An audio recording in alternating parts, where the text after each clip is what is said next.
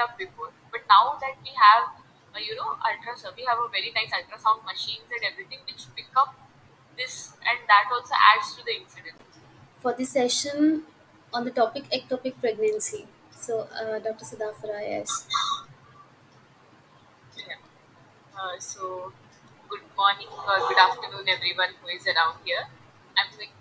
I am Dr. Sadafra Janvekar from OBG resident in MMCRI. I'm going to talk a few things about ectopic pregnancy today. Uh, just a brief thing because ectopic pregnancy as such is a very wide topic. So let's just begin with it. So let's start with what is an ectopic pregnancy. An ectopic pregnancy is when the implantation occurs anywhere except the normal endometrial cavity.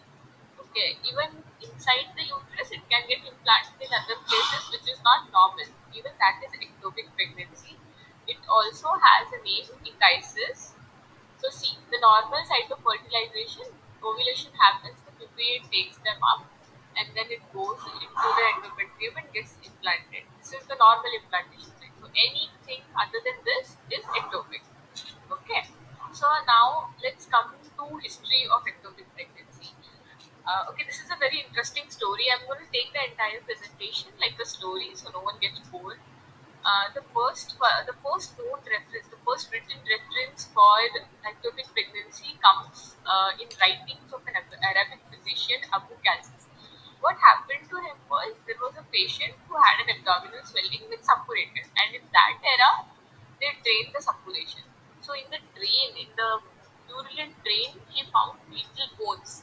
That is the first time. That is the first time I think ectopic pregnancy was referenced anywhere. Okay, and only in 19th century did ectopic pregnancy have a energetic attention towards it. Because ectopic pregnancy became a thing in 19th century.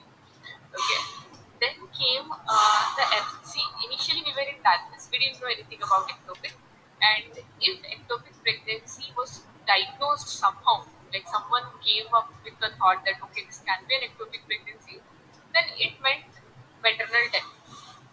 Okay, there is no other thing. There is one particular sentence which is told about that. It told that if ectopic pregnancy is diagnosed, the grave is already yawning over the patient. Patient is already dying. Okay, but then came the person Robert Lawson Tate. Even the idea was suggested to him that you can treat ectopic pregnancy surgically, but he himself laughed at it at a point. But he is like the person who conducted so many laparotomies, saved so many lives. He is the one who started the surgical treatment for ectopic pregnancy. So what had happened is initially ectopic pregnancy meant death of the woman. Now surgical treatment became like a revolutionary thing in it, and surgical treatment saved the life of the person. Initially, 95% was the mortality of the mother. Now it became around 5%. Now what we Robert Lawson Tate is the one who should get the credit for that. So now that was the era, 19th century. That was the era of the surgical treatment, surgical management. Then came the era of technological revolution. What happened is now that we can save the life of the person, we thought of saving their fertility also.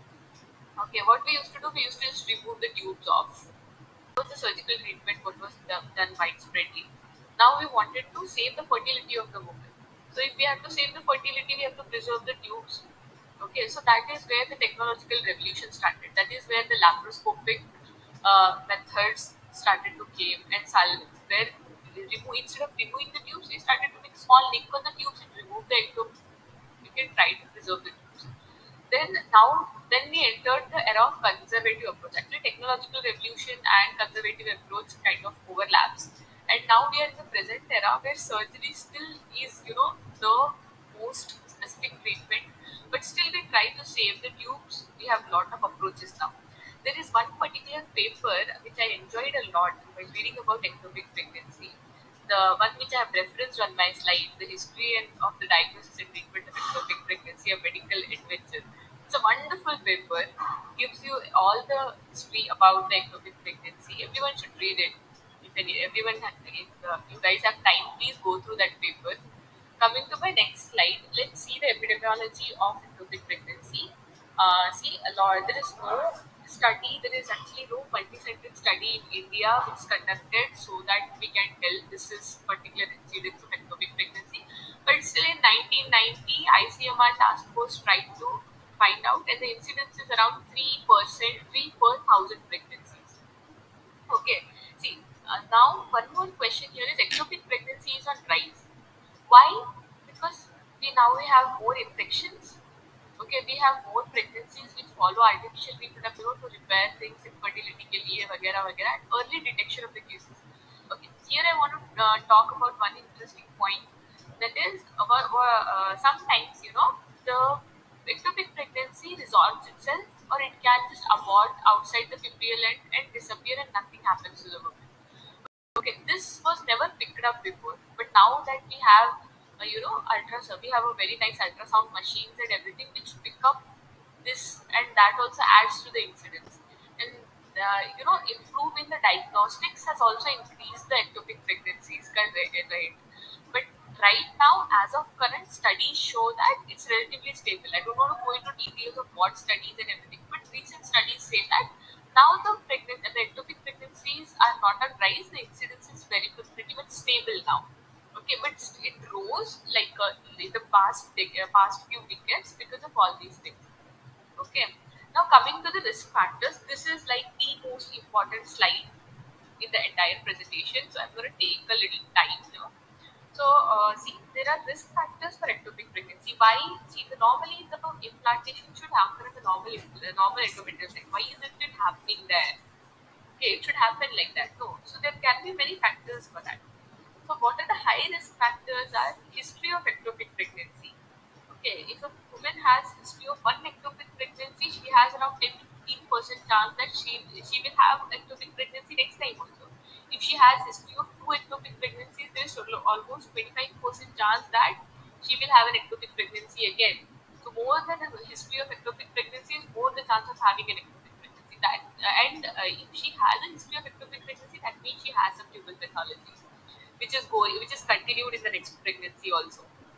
Okay, any kind of disturbance to the tube decreases the peristalsis of the tube, and hence the ovum and the fertilized ovum cannot pass through the tube and go into the endometrial cavity. It will just get implanted somewhere there only in the tubes. Okay, then tubal ligation procedures, tubal pathologies, these any kind of tubal disturbance basically.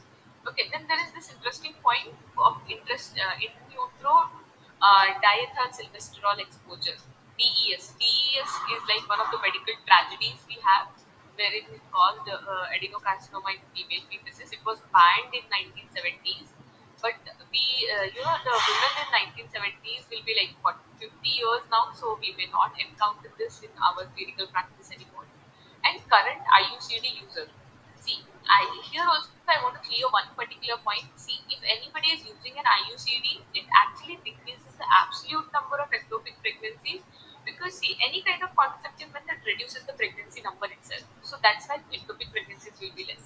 But if the IUCD or intrauterine device is already in place and a pregnancy occurs that time when it is in the place, there is high chance of having an ectopic. But as such, see, 100 if 100 people are using a contraceptive method, only 10 people will get pregnant. Okay, but if nobody is using contraceptive method, all 100 will get pregnant. In that 10 will be ectopic.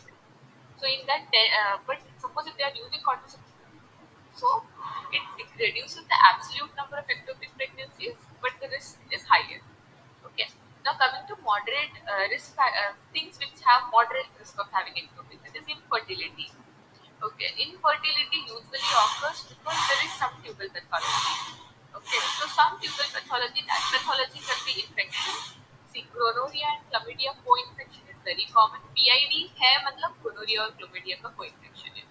ठीक है, और any history of pelvic inflammatory disease, any kind of inflammation will cause fibrosis, will cause kinking of the tubes, and will not allow the ovum to pass through the tubes and cause implantation on the abnormal sites. And also multiple sexual partners, because see, multiple sexual partners means that there is high chance of having again a sexually transmitted infection which causes inflammation, and again coming back to the same point.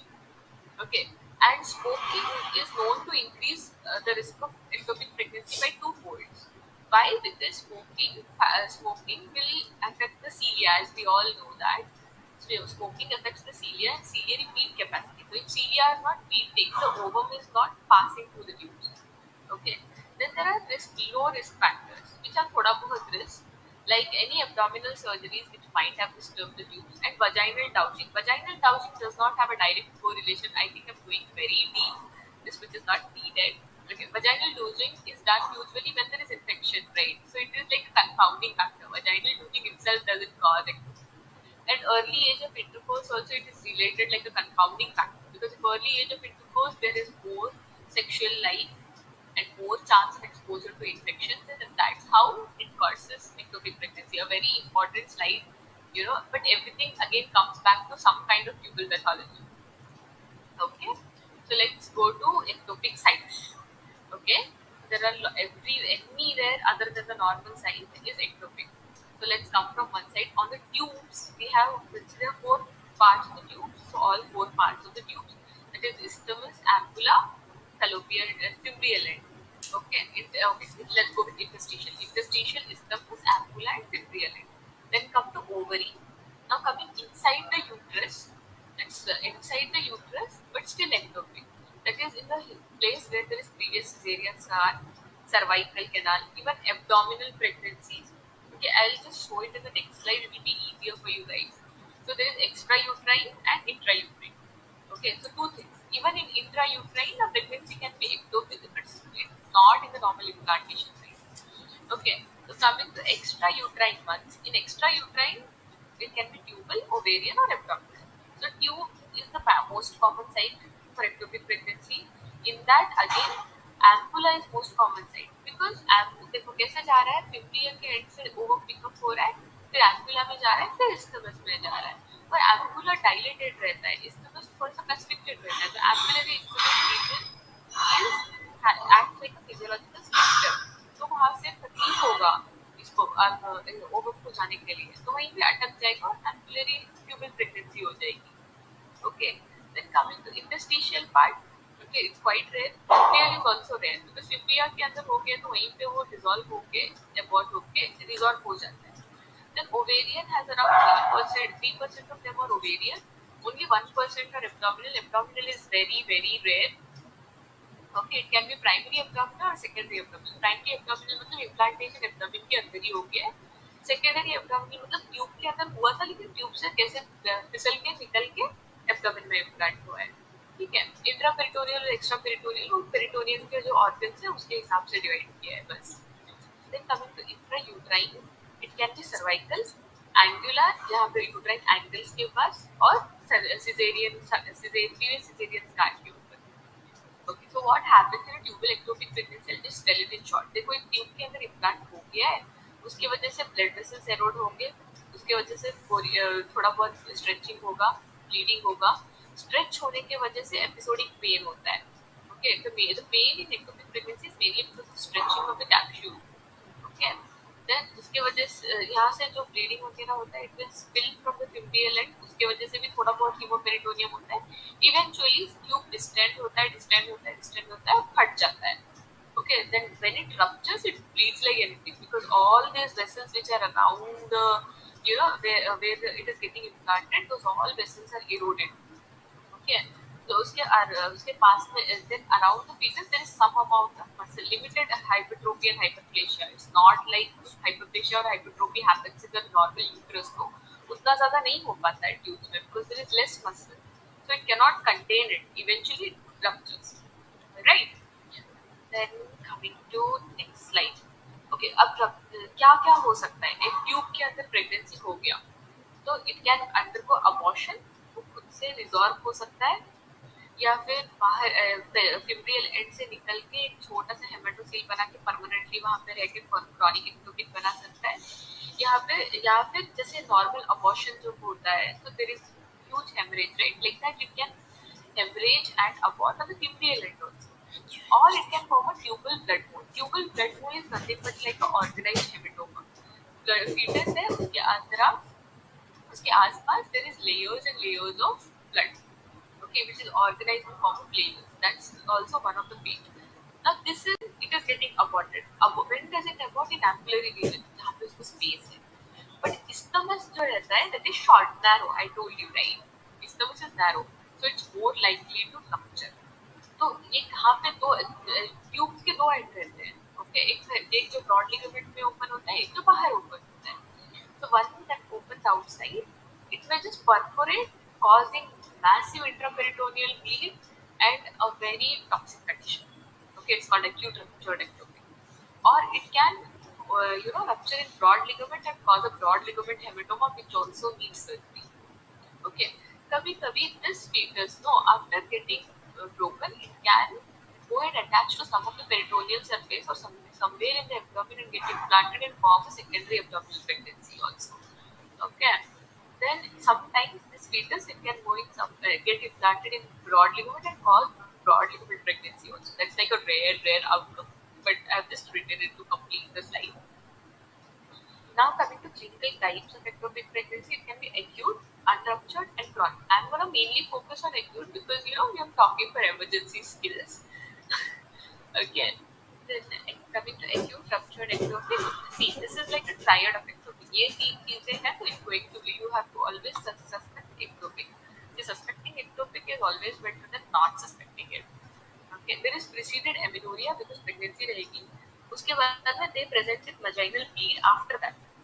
Okay, so people might tell amenorrhea कैसे है, bleeding कैसे है. Amenorrhea period रहता है, उसके बाद में bleeding हुआ रहता है. And abdominal pain. Most commonly they come with abdominal pain.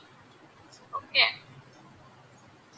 Then, now let's talk about when do they rupture. अभी देखो मैंने बोला था isthmus is short. The isthmus is thin.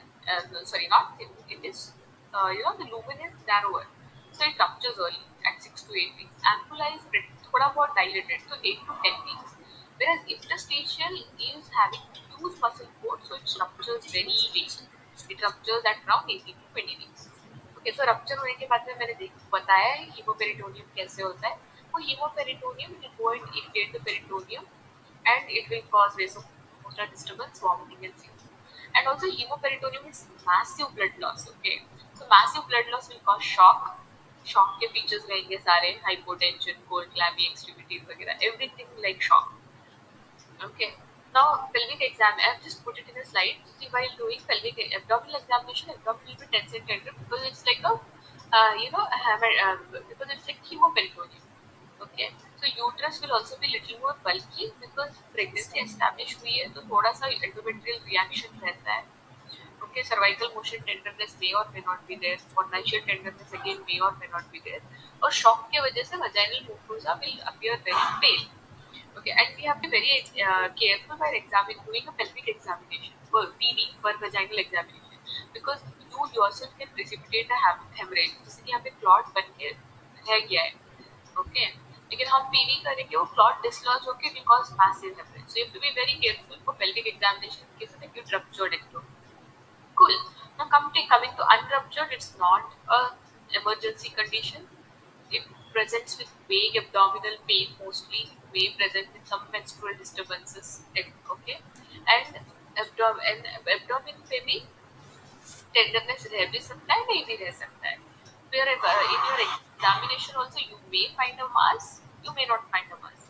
Unruptured tubal ectopic usually presents with uneasiness. यहाँ पे toxic features नहीं रहते. Patient is not in shock or anything. Patient is just in थोड़ा सा discomfort. Coming to chronic or old chronic ectopic, here is also symptoms are similar to unruptured ectopic only. Extra there can be bladder irritation, okay, or bowel irritation also because वहाँ पे एक hematocele के जैसे structure है. Okay, and pulse persistently may be high. Pallor may be there if lot of blood loss has happened. Okay, these are not so routinely encountered conditions. Unruptured we do encounter, but chronic ectopic is not very common. Okay, so what do we see? Tenderness रह सकता है, नहीं भी रह सकता है. Uterus bulky हो रहता है. Cervical motion tenderness रह सकता है, नहीं रह सकता है. Fornical tenderness may or may not be there. Vaginal mucosa may or may not be there. Same features है, but very mild and may or may not be there. Okay, coming to how you diagnose it. There was a procedure, culdocentesis, wherein you used to put a needle in the posterior cortex. Unclotted blood आ रहा है, so that is That was pretty much confirmatory of ectopic.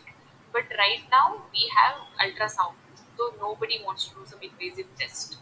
We have so good ultrasound machines, so why do something like that? So we have mainly two tests now. What we do for any case of ectopic come, these two tests we do. One is UPT, another is ultrasound. Okay, during pregnancy we test positive आएगा. उसके बाद में when we do ultrasound, ultrasound can be abdominal, transvaginal. Okay, transvaginal is preferred because it can pick up even like it can pick up even earlier compared to abdominal. And you take help of Doppler. Doppler से क्या पता चलेगा? Okay, एक मास है, एक circular मास है, पता चला अल्ट्रासाउंड में, तो we'll use Doppler and see the vascularity of the mass around. So that vascularity will aid us to tell that yeah, this is ectopic. Because if it's an ectopic pregnancy, blood vessels around it are eroded, like I told, blood supply उसके around ज़्यादा रहेगा, so Doppler will pick up that. But if it's just some kind of ovarian cyst or pubo-ovarian mass, not have that fixed vascularity. Okay. Then there is also something called a surgical diagnosis, where we don't know why patient has come with acute patient has come with acute abdomen and you do laparotomy, and then you find out हाँ यहाँ पे ectopic pregnancy है. Okay, then you can do laparoscopically also, laparotomy also. And dilatation and curettage is mostly a B-level thing, how we use it for diagnosing ectopic pregnancy. If we see, like I'm not going to discuss that because it's not going to be much useful. But remember, if acute abdomen, that is surgical diagnosis is also a method when the patient comes with acute abdomen and you open up the abdomen and then you see that yeah, the pain is due to ectopic. Okay, now coming to management. Okay, emergency skills comes in here. See, simultaneously you have to do resuscitation and surgery. It's not like पहले resuscitation करेंगे and then you do surgery. No matter how much you resuscitate, the patient will not improve. And because surgery is the definitive management, so you have to keep doing both simultaneously. हाँ, acute ruptured ectopic आया है, five say you put two cannulas, you put two wide bore cannulas, start fluids, arrange blood because blood loss हो रहा है, and the only fluids can only compensate a little bit blood loss. You need blood transfusion if it's massive. So arrange blood, two wide bore cannulas, fluid rush though, and take immediately to OT. Okay. Only when you clamp the tubes, only when you remove that ruptured part, that is when the patient will start improving. नहीं तो तुम कितना भी resuscitation करो, कितना भी fluid डालो, कितना भी blood डालो, patient is not gonna improve. So this thing, arrow mark is just showing that resuscitation and surgery should go hand in hand. Okay. Resuscitation measures should be, on the way to the OT. Patient is going to the OT. In that time of 1 minute, you just do all the resuscitative measures and you open up the patient. Laparotomy, acute ruptured ectopic laparotomy. No conservative approach. There is nothing. There is no role of conservative management at all in acute ruptured ectopic. You have to open up the patient. You have to resuscitate the patient. Okay. Then coming to unruptured. Unruptured में there is role of conservative management. Because this tubes is still not ruptured, patient is pretty much stable. If patient is unstable, hemodynamically unstable patient, you don't wait for anything. You have to do surgical management only. You have to open up the abdomen, remove the particular ectopic pregnancy or tie the tubes, then only the patient will improve. But if the tubes are not ruptured, you can go for something called as expectant management and medical management, both. Now I want you guys to know the difference between expectant management and medical management. See, expectant management matlab you don't do anything. You just wait and observe the patient. That's expectant management. Medical management is when you're giving some medicine, you're not doing surgical management. That's medical management. Okay. So expected management, when you are supposed to do, when you're doing serial beta HCG levels, every 48 hours you're repeating beta HCG levels and it's falling more than 20%. Okay. So we can tell that pregnancy abort हो, pregnancy resort हो रहा है, don't do anything. And it is done only in tubal pregnancy. Okay, and there is no evidence of intraperitoneal bleed or rupture because I told you rupture है तो surgery ही करना है. Diameter of ectopic less than 3.5. Some people say 2.5, and I think it's always better to go with 2.5 than 3.5. Okay, then only you'll just sit and monitor serial beta HCG levels and you will do serial ultrasound. Wait for the pregnancy to appoint itself. That's expected because हम hope कर रहे हैं, expect कर रहे हैं कि हाँ सब ठीक हो जाएगा. Then comes medical management, wherein we give methotrexate. Methotrexate we usually give 50. You can tell okay 50 milligrams per meter square body surface area, or you can tell 1 gram per kg body weight. That's the dose of methotrexate we give. Single dose we have two regimens, but single dose regimen is good because why single dose regimen is preferred because its compliance is good. एक ही बार injection देना पड़ेगा. There are multiple dosing regimens also. Okay, but when hemodynamically unstable patient hai, if the patient is in shock, there is no role of medical management, only surgical management. If any intraperitoneal bleed or intra-abdominal bleed is there, then also there is no role of medical or experimental management, only surgical management. And a follow-up care should be there. Then only you do medical management. If you feel that the patient will never come back to you again, better to do a surgery and send the patient. Okay, because medical management needs follow-up. Even after giving the dose, you'll have to follow up with beta HCGs, whether it's rising, whether any remnant ectopic, whether any persistent ectopic issue is left. Okay, that's right. Follow. So, absolute requirement for a medical management is hemodynamically stable patient, no evidence of bleed, and follow-up care is possible. All right. So, what surgical then comes to surgical management. Surgical management here we can try conservative approach. We can do a salpingostomy. We can cut we can make a small hole and remove the ectopic and tie it off. Okay, then we can do salpingotomy where we just make a hole and leave it like that only. We remove the ectopic and just leave it like that. No need to suture the tube again. And there is a process. There is a method called as fimbrial expulsion. We just milk out the ectopic. Okay, that's not followed anymore. Then there is radical expulsion where we just remove the tubes, the classical thing what we used to do. Coming to now, I'm going to tell different types of pregnancies. I'm just going to tell where implantation occurs and what is it. Don't want to overload you guys. So if interstitial is when जहाँ पे interstitial जहाँ पे tubes exactly जहाँ पे uterus को attach होता है वहाँ पे अगर implantation हो रहा है तो that's interstitial pregnancy. Okay, it has very high morbidity because it will not get diagnosed for a long time. Interstitial pregnancy will looks like intrauterine pregnancy only. It doesn't get diagnosed and it will rupture and will cause huge hemorrhage. Okay, because बड़ा हो गया है. Then comes to cornual pregnancy. Cornual pregnancy, where in the pregnancy happens in the rudimentary horn of a bicornuate uterus. Okay, it's also a rare form of pregnancy. Usually, where bicornuate uterus is associated with renal anomalies, so you just have to, also do a MRI and confirm that, or at least a USG and confirm and rule out other urinary tract anomalies. Because if you're doing the surgery, it's better to do everything together.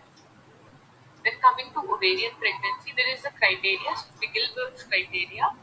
For that criteria, entire criteria is again a huge topic, but let's not go into that. Just remember the name. Spiegelberg's criteria is for ovarian pregnancy, and for ovarian pregnancies, surgical management is preferred over medical management. We don't remove the ovaries. Let me tell you, we just denucleate the ectopic part. Always try to save the ovary because usually ectopic pregnancies happen in young women.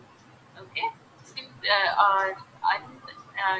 removing ovaries and giving them a bad life. Ovaries are important for your bones, important for your skin and everything. So removing the ovary in a young person is not such a good idea. So always try enucleation or thoda sa veg restriction. Coming to abdominal pregnancies, like I told, it can get implanted anywhere in the abdomen. Momentum, pelvic side walls, broad ligaments, spleen, bubble, diaphragm, etc. Just remember name again, Strutty-Ford criteria. Okay, it's primary or secondary. Primary मतलब implantation direct abdomen में हो रहा है. Secondary मतलब implantation is occurring in the tubes and it's getting expelled or from somewhere else it's getting expelled. Okay, then one point what we can remember is maternal mortality is highest with abdominal pregnancies only because the placenta is implanted somewhere in the abdomen. If you cut the placenta by mistake or you pull the placenta, it's like you have already sent the patient to, grave. It has high morbidity even if you don't do anything, the placenta, wherever the placenta has implanted, if it is implanted on the major vessels, it's pretty much death sentence of the patient. Okay. The role of MRI. Here comes the role of MRI. Because see, I told you, placental implantation is very important in abdominal pregnancy. We have to identify where the placenta is. Because by chance, if we cut the placenta, it will cause uncontrolled hemorrhage. Okay, we don't know when the placenta is taking its blood from. Okay, if it's taking its blood from some major vessel, it will cause uncontrolled, even a small thing will cause uncontrolled hemorrhage, and there's nothing you can do about it. Okay, so hence always do a MRI, plan your surgical approach such a way that you avoid placenta at any cost. Leave the placenta inside, doesn't matter, to save the life of the mortality of the patient is low. But in case you try to remove the placenta, you cut it in the wrong place, that's it. It's going to cause, it will cause massive hemorrhage, uncontrollable hemorrhage. Okay, see. So if it's an early stage, you can do a laparoscopic removal, provided the site of implantation does not have a vascularity. Like I told you, if it's implanted on a vessel, it's already a very bad thing to happen.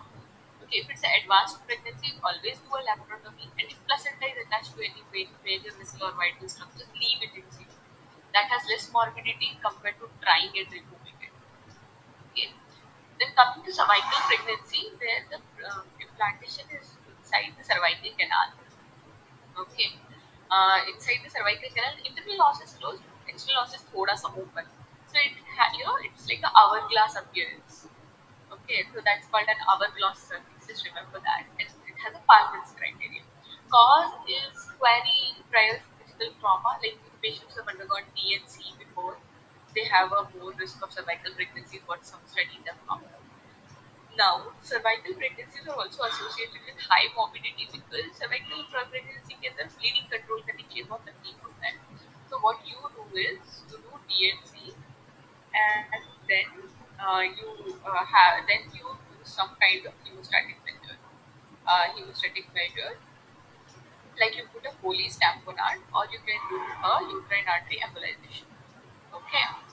Then coming to a cesarean scar pregnancy, wherein the implantation occurs in the myometrial defect. Okay, where the venous uterine incision, where there the implantation occurs. Okay, the problems with that is if whenever there is a scar, the placenta gets adhered very tightly. It may also cause heavy bleeding. Okay, it may rupture in the abdomen. Okay, here also you can try methotrexate, you can do suction evacuation along with hemostatic measures again, like uterine artery embolization, or you can just remove the isthmus part. Then coming to heterotropic pregnancy, wherein there is an intrauterine pregnancy along with the coexisting pregnancy, along with the coexisting ectopic.